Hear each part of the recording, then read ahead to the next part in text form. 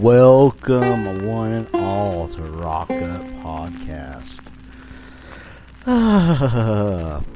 It's your buddy Red, Joe Redbeard, along here with my sidekick, Cousin Dylan. Little Red. Yeah. Big Red.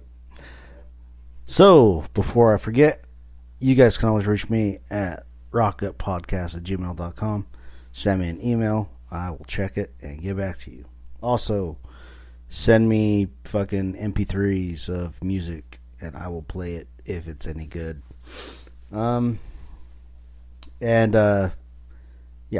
Start with my sponsors. My big sponsor is Blackbird Tattoo and Piercing, 300 South State, Clearfield, Utah. Go there, make an appointment, get yourself tattooed, get yourself pierced. They are following all the nice safety guidelines and all that, so you got to make yourself an appointment, go in there, get your shit handled. Also, Anti-All Forever Records. Go to spikesandhatestoreenvy.com.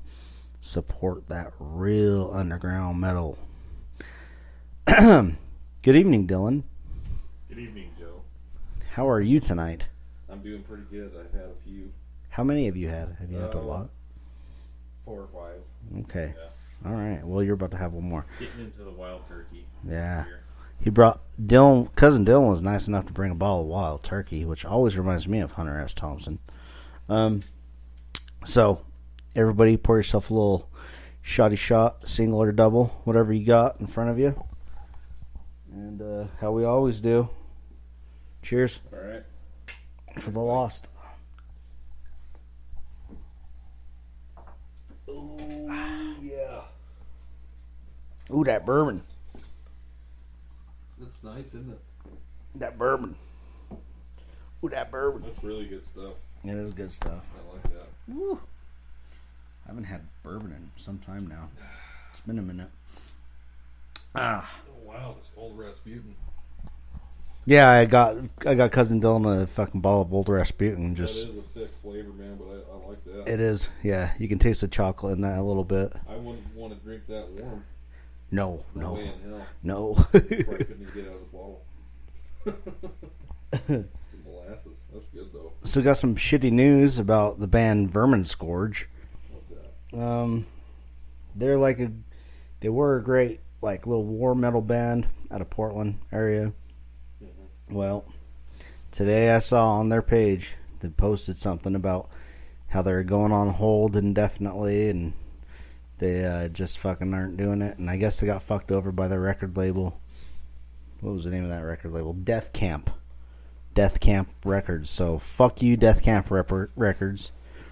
And yeah, man, Vermin Scourge was a band I was very excited about. And fucking, it sucks that they're not gonna do anything for, I don't know if they ever get back together or like what the fuck's going on. But that sucks. That sucks because that was a cool band and I was into their shit. The way she goes, is that on the soundtrack for tonight, or? No, I mean we could play some Vermin Scourge, but Yeah. Yeah, you think we should? I think we ought to check them out. Alright, hang on. Alright, well, fuck it. I couldn't find the fucking Vermin Scourge shit that I played a while ago. But it was a while ago, so just go listen to the back episodes of Rock Up Podcast and you can fucking find it. But in related news to Vermin Scourge, I did hear about a new band. I don't know if they're a new band. Maybe they're a new band. Maybe not. Either way, I did hear this one band from the same area, Portland, called Directive. They're off of Nihilistic Noise Propaganda. And their shit is very fucking, it's very cool. It's like, they have so it's a free, like, download for their 5 songs on Bandcamp. Directive is just spelled exactly how. you know, the word directive. Anyway, yeah, they're Portland based. They're on Nihilistic Noise Propaganda. Very fucking revenge influenced. A lot of noise. Their 5 songs sound like a goddamn war zone. There's helicopters and machine guns and all kinds of like crazy shit in the background. Definitely war metal. Badass. Yeah. So I listened to the 5 songs today a couple times, and I definitely decided on my favorite song from it, which we're going to play right now. It's called Wolves Come Snarling by Directive, off of their 5-song release, Beget New Eras. Titties. Hard. Tits.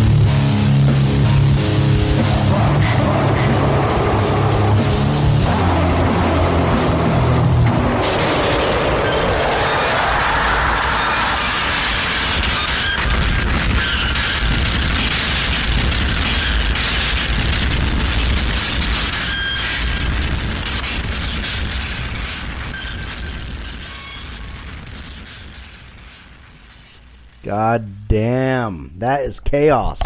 That's what chaos sounds like right there. That is fucking war. That's what you hear when you roll a fucking car. That's what you The hear. devil screaming in your ear and fucking hellfire and death. Then you land back on the Twist- tires and it's all good. Twisted metal and shit. Holy shit. No, isn't that fun? That's nice, yeah. Alright, so I got a little story to tell. So there I am at Target doing some grocery shopping, and I'm looking at some shorts because they were on clearance sale. Who was wearing them? I was trying to buy some. Oh, so nobody was wearing them. No one's in the shorts yet. No, Okay. they're on the clearance You wanna rack. be in the shorts. Yeah, I bought some too. I'm excited Oh, about okay. it. Short shorts, or are we above the knees here? No, I'm not Lemmy. Only Lemmy can pull that off. Okay. Anyway, I feel this motherfucker staring at me. I feel someone staring at me. Yeah. It's like, what the fuck? I always have my pocket knife on me just in case, but I'm just like, what the fuck is this dude staring at? Because you could feel when a motherfucker's staring at you, but you don't know, right? Yeah. And I look up, and it's one of my oldest buddies who just did 6 years in prison. He just got out, I think, August. And it was fucking great, man. It was awesome seeing him. But we sat there talking for like a good half hour. And he's like, yeah, man, I get out of prison and fucking the whole goddamn world's gone crazy. But it was funny. And he did tell me about this podcast called Brohio. Brohio. I can already see the visors and sunglasses. And I hope so. Dear God, yes.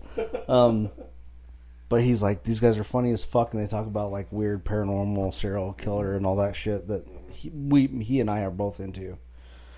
But they're funny as fuck. So tonight at work, I listened to I will listen to the most recent episode of it, and on it, the host of the show calls his mom, who's like this school teacher, maybe elementary school teacher, and he reads her the lyrics to Cardi B's WAP.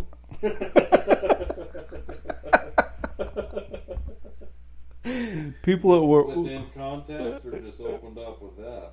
Yeah, man. Did you tell her, hey?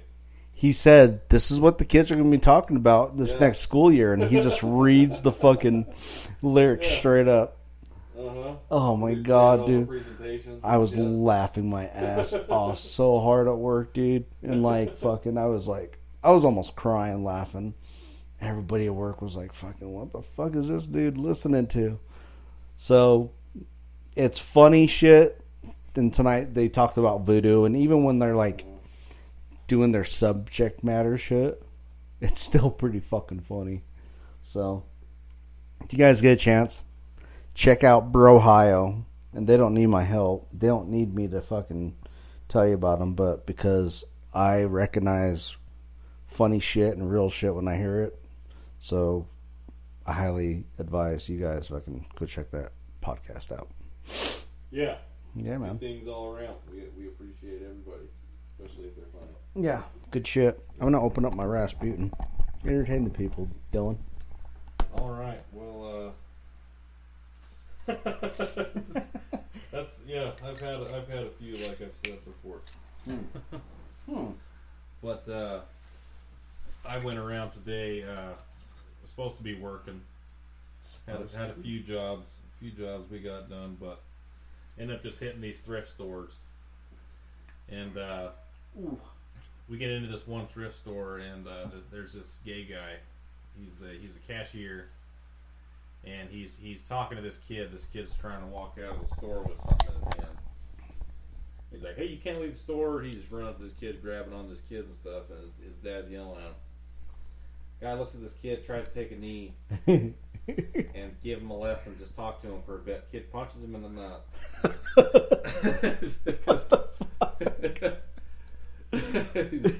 Looks at his dad and says, "We don't talk to faggots."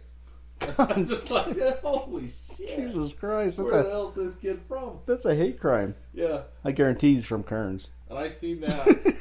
Or Tooele. I was like, fuck, am I glad I'm not working right now? That's so worth it. And as I'm laughing, my boss hits me in the nuts. Yeah. With a toe strap. Like on purpose? Oh yeah. Like stop fucking laughing and shit. Like stop fucking laughing. Gave me the idea. Sack tap. Yeah. And so I go and pull a Johnny Knoxville on him and standing next to him in line, just pull my leg out and heel him right in the fucking nut. He turns around and blocks me right in the chest. But yeah, that was my day today. Goddamn, Adventures of fucking Cousin Dylan. It was great. Jesus Christ. Hate crimes and nut taps. Yeah. Well, fuck. Nuts. It was the entire set. No. Oh, damn. There's no missing the other nut with a toe strap. Yeah. That's a decent size. This fucking how you liking this Rasputin? Do you like it? It's pretty good, man. I got him a Rasputin beer. I might have to get a Coors in me though. If you've got a Coors. I got Miller. Oh, Miller High. Yeah, I brought one for you. Yeah. Got one of them. We drink when we do this. Oh, that's the only way I can open up. Yeah, it's the only way you could really talk. So the only way Kyle could open up. We have a cousin named Kyle who's going to go do some fucking stock car racing up in Idaho Falls. So good luck to you, Kyle. We love you. Yeah, we're rooting for you, pal. Anyway, we're pulling for you, big guy. He'll be pissing like a champ in no time. Yeah, I think he got second place in his last race. Yeah. Was that Something like that. And yeah. He's doing pretty fucking good, man. Was that the one we were watching at the family reunion? Yeah. Yeah. He did really fucking good on that race. You know, how Rasputin changed the entire flavor of. Yeah, it does. Life. It does. It's like. That stained my taste. You know what it's kind of comparable to? It's like when you eat real chocolate, like 80%, 70% cacao, versus like a Snickers where it's nothing but fucking white sugar. Yeah. Like you definitely fucking notices like a difference. It's crazy. I don't have that luxury. I've never had 80% cacao. Do you like dark chocolate? You like bourbon and cigars, so you probably like dark chocolate. I like dark chocolate on things. I don't like just eating it. No. Straight up. Well, you can't eat a whole bar of it. You gotta freeze it. I can't do what I can do with milk chocolate with dark chocolate. No, and there's a reason for that. Yeah. You know what I mean? Well, I do have this gut. Well. That I'm currently looking at. You have the Jackson gut. It's fine. The Jackson gut can kiss my ass. The Jackson gut is real, dude. I'm gonna do something about this gut. Those little boys upstairs have the Jackson gut.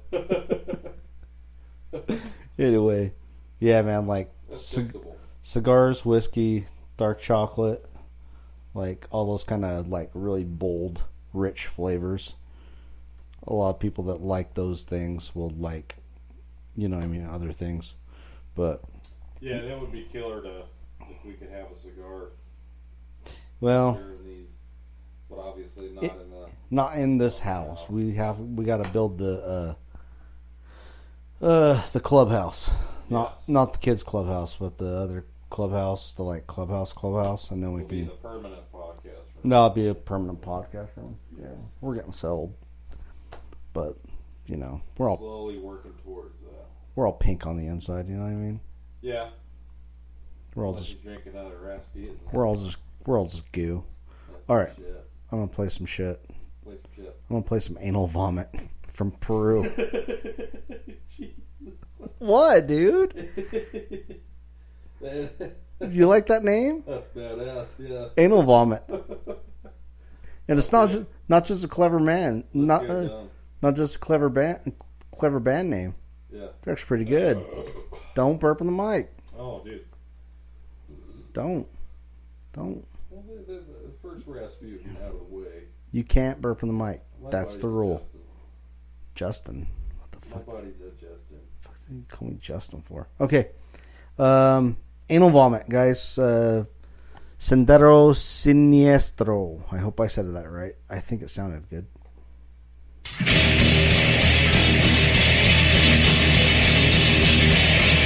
Sendero Siniestro.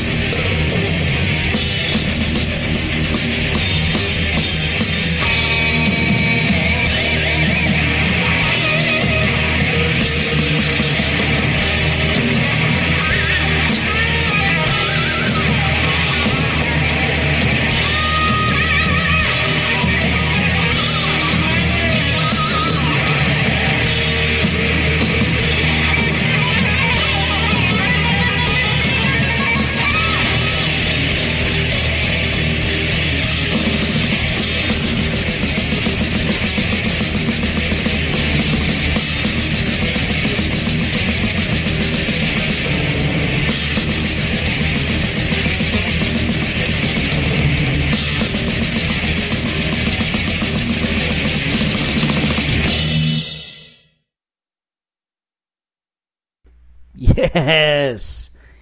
Anal vomit. Anal beads. Anal, no, just anal vomit. That's even worse. That was a badass name. Song is Sendero Siniestro. Siniestro. That was from a, excuse me, that was from a compilation that I got. It's a lot of Spanish bands, or Hispanic bands, or whatever the fuck. Anyway, those guys are from Lima, Peru. Me and my wife went there once upon a time. It was a great time. Anyway, it's off of like an 18 band compilation called El Matadero de Cristo. So, I think that's like the murderer of Christ or something like that. The murder of Christ. There you go. I think it's the murderer of Christ. Anyway. What is it? El Matadero Matadero. de Cristo. Murderer. Yeah. Murderer of Christ. Well, you know, they I don't know Spanish. Or what is that? What? That would be considered Spanish. Peruvian? No, Spanish. Spanish. They speak Spanish in Peru. Okay. Yeah. Even I'm half retarded. All those, I think that's prevalent. all of them except for like Brazil, all speak Spanish. Oh, okay. Yeah. Peru speaks Portuguese. Yeah. Same with Brazil. Oh, I'm sorry. Peru does not speak Portuguese. Peru speaks Spanish. Brazil speaks Portuguese. Yeah. Yeah, Peru's cool as shit. Peru's like a college town. Is it? Oh, yeah, man. Don't they have like all those dogs running around and shit? No, dude. Not like that. That's bullshit. No, that band is from where we were in Peru, called Lima. It's the main like city other than Cusco. Oh. But no, fucking Peru's fucking badass. And it's like college. It reminded me of College Town. There's a big. I went down there to get tattooed. Just like on a whim, I got tattooed at a tattoo convention here in Salt Lake, and the dude Ramon Mendoza lived in Peru, and he was just up here to fucking tattoo people for a convention. Ends up tattooing like Tibetan demon on my arm, and he had to do it black and white because he has, you know, hard on time. Anyway, we got talking about heavy metal music and all this shit, and he's like, "Yeah, I live down in Peru." I was like, "Well, fuck, man, I'll come down to Peru and hang out, and you can finish this tattoo and color it in for me." He's like, "You come down to Peru, I'll put you up in my place." And we fucking both made good on. We both made good on it. And me and Giselle went down to Peru back in 2004, and we went to like a heavy metal bar. He was like one of the co-owners in, and a big old fight broke out. It was fucking crazy.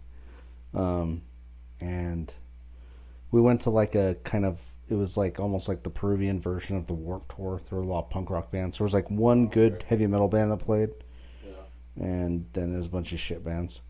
But yeah, man, Peru's fucking cool as shit. I'd love to go back there because Peru's fucking cool. We even make it down to Cusco to see Machu Picchu or any of that shit. We just hung out and got tattooed and went around eating food and shit. We went to the catacombs and saw skulls and shit from monks. Rad. Yeah. How far did you go into the catacombs? All the way through, you go through this like church called San Francisco, and they take you down into the catacombs, and it's like yeah, man, it's like there's like I had pictures of it somewhere, but like there's like bones everywhere and fucking skulls and shit, and it's pretty wild. Yeah, and there's people that get lost in there, right? Still to this day. I mean, they've got it pretty well guarded off. But no, they always have a guide. Yeah. With you to well, go. People that break into it and shit. Those are the kind of people that get lost. I don't know. They got pretty secured off. Like they don't fucking want people going in there because like those monks' bones, those are like sacred relics to them, you know. Yeah. Also, they're monks. Yeah, the bones of everyone in there is like a bunch of monks and nuns and stuff. That. Oh shit. Yeah, but they're piles of bones. So what the fuck is piles why of would bones. They do that? What? What is the whole point in? What are they? Are they all dying in there? Or what the fuck is going on here? No, I mean they're all just stacking them up then. Just dead people. Yeah, I mean it's from. I mean that church was. Some people were making the piles of bones. Yeah, the church was built. Well, I mean it's like a whole long path of shit of like a trail underground, Okay.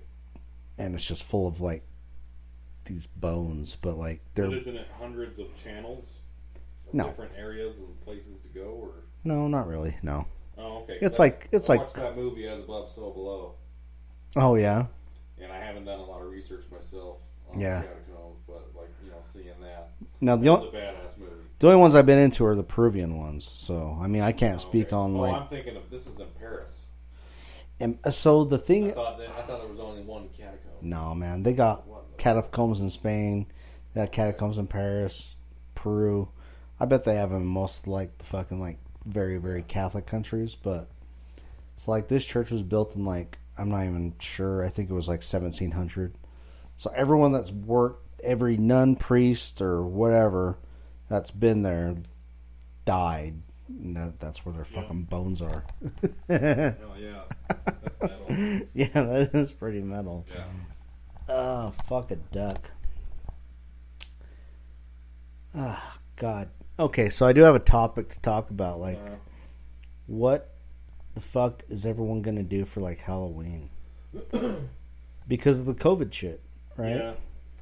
I mean, me myself, I'm not gonna go out and party no more. I'm not really about that. No. I think that's not a wise decision. Yeah. At the same time, it's been one hell of a year. Yeah.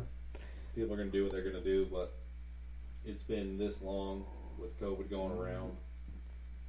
I think if you're still around to this day and you've been doing the same old shit that you've been doing before, not taking any precautions, there's a good chance you probably already had it, didn't even notice. Yeah, like A lot of people don't notice. Non-symptomatic, yeah. Yeah. And you could get tested still, and that looks bad on paper.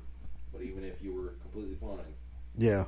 It's like this is how many people were reported with COVID. So here's my thoughts on it, on Halloween and COVID. So you gotta be 6 feet away from people, right? Unless people that you really, really know. It's not gonna happen. Out on Halloween night, you're already outside, and you're already kind of away from people. Yeah. You're wearing a costume, so chances are, if you could just make it a costume that has a mask, right? Mm-hmm. So it seems like if people would just fucking like make it so that people don't have to walk up to them and get the candy. Yeah, I think it's more on the people that are giving the candy out. That's gonna be the important part here. So because that's gonna make it a smooth walk. Yeah. With the families and kids. Yeah.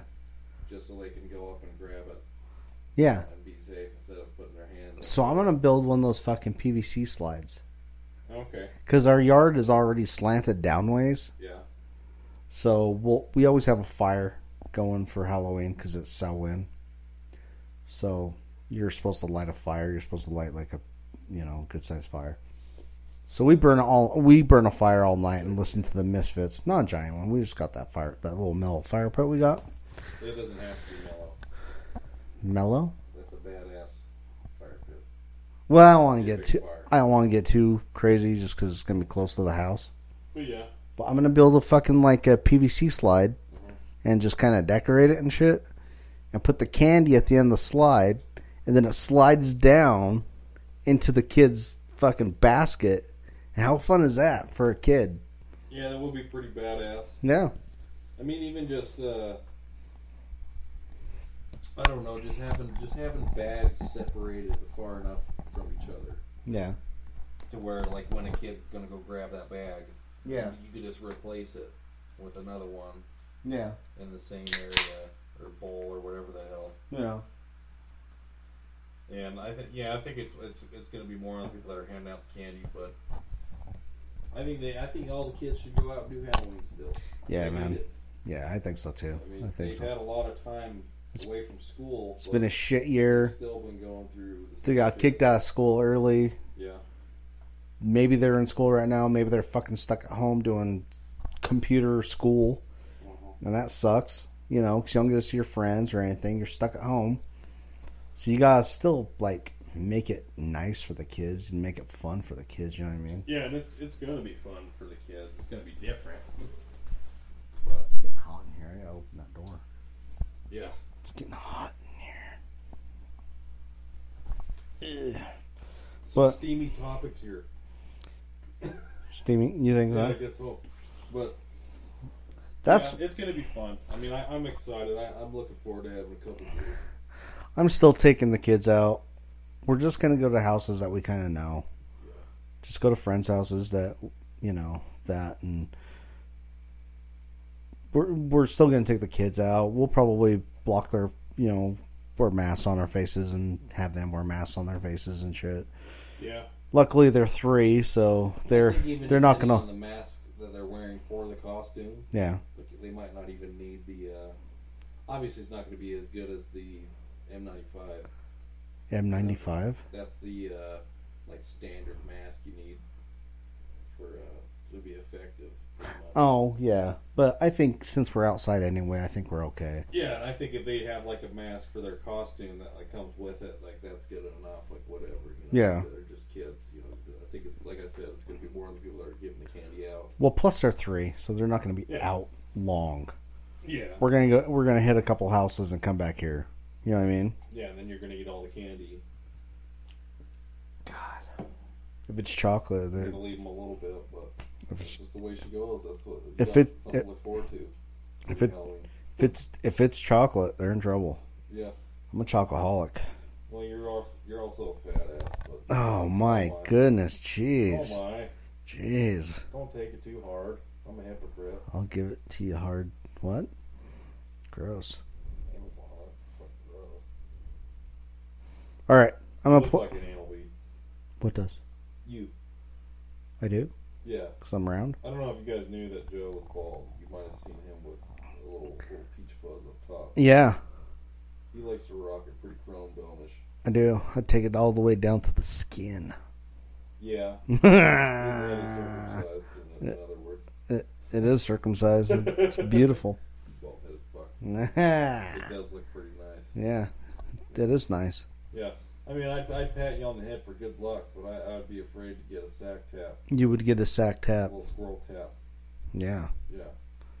Okay, let's play a song. Okay. I'm gonna play a song from a band. I'm gonna make a prediction about. We might play 2 songs. No, we're not gonna play 2 songs. Yeah. Not right now. Oh. Yeah. During the break. I'm gonna make a prediction about this band. Mhm. This band's gonna get big. Okay. This band is on its way. It's gonna get hit like Marduk, fucking Behemoth, like levels of that a black metal band can hit. Mhm. Okay, that is my fucking prediction for the Infernal Sea and their album Agents of Satan, with the song Agents of Satan.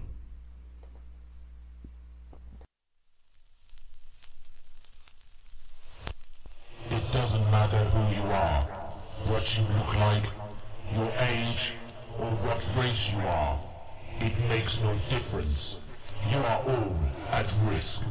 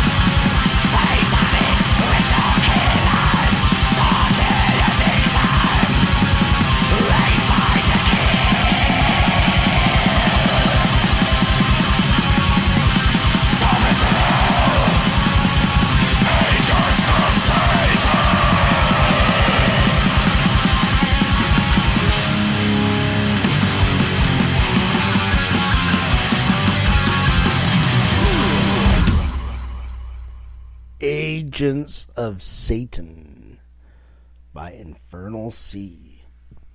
And we got time, so I'm going to play a song by the band Suck It Up.